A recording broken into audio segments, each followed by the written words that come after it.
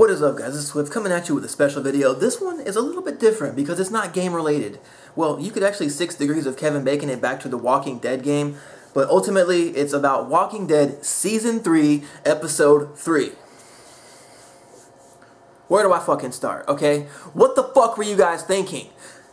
This episode is fucking terrible. Terrible, terrible, terrible. After the first 2 episodes, I thought this might be the best season ever, and I thought Season 1 was great. Season 2 was a little slow, but still a good season. Very good for character development. But Season 3, Episode 1 and 2 were pretty awesome, okay? There was a few questions here and there, like how the fuck did a full riot gear bodyguard get turned into a zombie? I don't know. Did he get bitten in the wrist or the arm? I don't know. But who cares? That wasn't a big deal. Episode 3. Where do I fucking begin here, okay?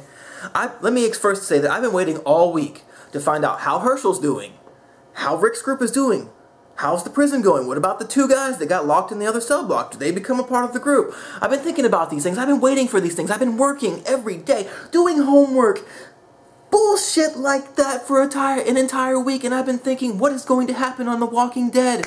Well, guess what? We don't fucking know, because we waited a week to find out how the fuck Andrea and Michonne are doing for an entire fucking hour, okay? The whole time the episode's going, every time a commercial ends, I'm thinking, okay, now it's time to get back to the group that actually matters, to the group I actually fucking care about, to the people that I want to learn about, to find out how Herschel's doing. No. Every time they bring you back to Pleasantville and this bullshit with Andrea and Michonne. And let me get this out of the way first. I like Andrea. She's a badass bitch. I like Michonne. She's an even badder asser bitcher, okay? Whatever I just said, whatever, okay? She's badass. Both them chicks are badass. They're great. They're cool characters. But the whole storyline they're wrapped up around in right now is fucking terrible. It's fucking terrible. For one, it's terrible. And for two, as much as I like Andrea and Michonne, I don't want to see them for an hour. I don't want to see them for an entire fucking hour. If you're going to put them in there that long, merge them with the people in the fucking prison, okay? Or at least put some kind of update in the episode, something. There was not one fucking second of anything about the prison and those characters. You're gonna leave it at a dead stop right there where Lori's about to have a baby, Herschel's about to fucking die. Who fucking knows what's going on with those 2 prisoners? What the fuck is going on? We don't know, and we've been waiting to find out, and we couldn't. So, horrible fucking episode. And now let me first explain, not just because it's only Andrea and Michonne, but like I said, the storyline for the whole fucking thing is trash. Episode starts. There's a helicopter in the sky, and we don't know, is this the present or the past at first, because I'm thinking this could be the past, but it crashes, and then they show Andrea and Michonne see the smoke rise. So, okay, obviously you know it's a present thing. It just happened. Andrea and Michonne head over there towards the smoke. Andrea's still sick. Her and the backpack-toting zombies are hiding behind this fucking light-ass fucking bush that's like anybody could fucking see through the bush, right? And Michonne walks up to the helicopter. She finds like a couple of dead guys, and she sees one guy alive, but just as she's about to go check that guy, more survivors pull up another car. So she runs back, you know, and hides because there's more survivors coming in. They don't want to be, you know, they don't want to be discovered. So they're watching these survivors come up to the helicopter. The one guy comes up, he looks at the dead guy, kills him with a knife, and I think he killed 2 of the dead soldiers, and then the one who lived, they took away. Now, Andrea and Michonne do not know yet that everybody is infected. So they think that this guy just killed those 2. Alright, one guy was chopped in half. He was fucking dead. And as far as the show really leads you to believe, he was a zombie. His eyes were all glassed over and shit. So, you know, it doesn't really pin a bad light on the guy who killed him, of this band of new survivors.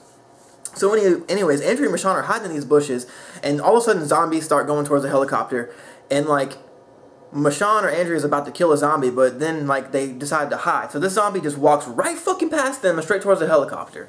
Which, okay, that possibly could have happened because the zombie was headed towards the noise. But you just, like, Andrea is there, like, fucking puking, not puking, but, like, coughing and choking and gagging. And, like, you don't smell any of that shit going on there. Like, you just walk right past that, and you're like, metal, death metal. No, okay. So anyways, eventually the backpack-toting zombies that Michonne owns happen to start making some noise. So one of the guys from the other group is looking, they're like, oh shit, you know. So Michonne decapitates both of her fucking zombie people. And then all of a sudden, they're just like, oh, that was it.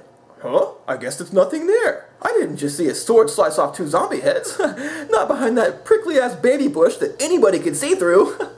Yeah, so anyways, eventually Michonne and fucking Andrea do get discovered. But this whole scene is going like 5, 6, 7 minutes. It's like, we're hiding behind the bush for 7 minutes. What? Really? Really? That's not fun. That's not entertaining. It's stupid because the whole time you know that this group can see them. They're not even hiding that well. It's stupid. So anyways, they get captured and, well, they get rescued by gunpoint by this new villain in the show who, let me tell you, is terrible. This whole villain, in my opinion, is a piece of trash. He's not the greatest actor. He's just horrible. The whole character written from the beginning was just a terrible character for me, in my opinion, so far. Okay, so he's gunpoint and he's like, oh, you're really sick. Let me help you. Why don't you come to my town or whatever? So Andrea and Michonne get taken to what I call Pleasantville because it's this one area that just happens to be unaffected by all zombie outbreaks. There's a wall around the area, and that's understandable. But when you have people walking around like everything is fucking cherry pie, like, oh, look at me. Look at my Calvin Klein designer clothing. What? I'm sorry, but there's still a zombie outbreak out there. I don't care how safe this shit feels. I'm not going out like that. You need to fucking do something about that. That is so unbelievable. It's stupid. And then you got the main guy who was the one who killed the 2 helicopter guys and rescued fucking Michonne and Andrea, who's like acting like this really good guy. But the whole fucking time, we all know he's not a good guy. And first off, what I forgot to mention is in the woods, Merle, Daryl's brother, it makes a return and he discovers Michonne and Andrea. And you see the clip from the trailer where he has his little sword hand and he's like, you know, good to see you or whatever. So at first you're like, okay, he's badass again. He's pissed off, he lost his hand. But then later on when they get to the town, like, Merle is the right-hand man of the main guy, the new villain. I don't even know his name because I don't fucking care about his name. And like, Merle is like talking to Andrea and them like some kind of gentleman. Like, what the fuck? What happened to you, dude? You were fucking ballistic before you got your hand taken off, and now you're a fucking gumshoe? Like, you're just chilling? Like, oh, yeah, really, that's what happened? Oh, how's my brother? Yeah. Like, and he is worried about his brother, and that's understandable, but he's not mad. He's really not mad, and you're thinking, wait a minute. Now, has he really made a change? Because he's with this good group? No, the whole fucking time, we all are waiting for it. I was waiting for it. I was like, okay, first off, Merle is not a good guy. I don't care how the fuck they're trying to make it look now. He's not a good guy. Second off, this new fucking dipshit, like, leader of Pleasantville, is not a good guy either. And the whole fucking time you read straight through his bullshit. And then, anyways, the helicopter survivor is being interviewed by Pleasantville's fucking president or whatever. I'll just say the president from now on. By the president of Pleasantville. And the survivor, like, tells the president that, hey, you know, we have a whole platoon of people still alive, and here's where they are. And he's like, I promise you, I will find your people, and I will bring them back to you alive. Nothing will stop me from saving your people. And the whole time you're like, this guy is a fucking lying piece of trash. Okay, so cut to the most unbelievable scene in the whole fucking episode. And just the whole, like, the cherry on the top of the fucking shit pie is just this fucking scene right here. There's a circle of trucks, military trucks, with like 10, I don't know, soldiers with guns. One of them's on the roof and shit, alright, and they're just, you know, they're just chilling, you know, they're waiting for people, but they are still in a circle, they're in a defensive position. They have an entire radius around them with which they have to patrol, okay? Here comes Mr. President driving up. Hey, we found we found a survivor, blah, blah, blah, blah. Boom, you're dead. And all of a sudden, a radius around the fucking military convoy, a bunch of civilians jump out and kill everybody. Wait, what you're trying to tell me is that a convoy, a military-grade military convoy, in the midst of a zombie apocalypse, has failed to see any spots in an entire circle radius around them. They didn't see anybody sneaking up. You are in a circle undefended looking for zombies and you don't see anyone. You let a band of civilians circle you and nobody saw anything. No, I can't believe that. I refuse to fucking believe that. It's the dumbest fucking shit. And then everyone dies and you're supposed to be surprised. Oh, Mr. Pleasantville, Mr. President, he's not a good guy. Really? Merle is his right-hand man. I'm pretty sure I knew he wasn't a good guy before you guys tried to blow my mind with some crazy shit. Well, it was stupid. It was fucking stupid, and then after that commercial, I'm just like, okay, now we've seen enough. Can we at least get like 10 minutes with the group that matters in the prison? No. Flashback to the fucking show again. To the same shit with Michonne and Andrea in town, going with this bullshit, fake-ass, garbage-ass storyline. And the episode ends with Mr. Pleasantville president going into a dark office. Oh. And he looks up and his fish tank is full of zombie heads. And then the head of the surviving helicopter pilot. Oh, I'm scared now. This guy's badass. Oh, he's got heads in a fish tank. Oh, be scared.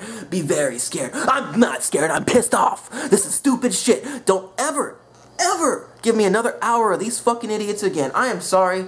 I don't want to see them. Yes, I like them, but I don't want to see them for an hour. I don't wait to see them for an hour. I don't watch this show to find out what the fuck they're doing. If you really care enough about these characters, put them in there for a few minutes, 10 minutes, 15 minutes. Even if you have to go 20 minutes to get your point across, do that. But do not dedicate an entire episode to those two characters alone. Because most of the people who watch that show would rather see the other group. So whatever you're doing it wrong right now. You have 16 episodes to make this the best season ever and to take the show to the next level. And what you have done with episode 3 has totally fucked the first 2 episodes. We are not waiting a week to see that shit. We are waiting a week to see what's going on with Rick, with Lori, with those motherfuckers, how Herschel's doing, how everybody over there is doing. And if you want to show us what Michonne and Andrew are doing, get them motherfuckers to the prison. This is Swift, and I've had enough. Week 4, you better fucking give me what I want. Peace.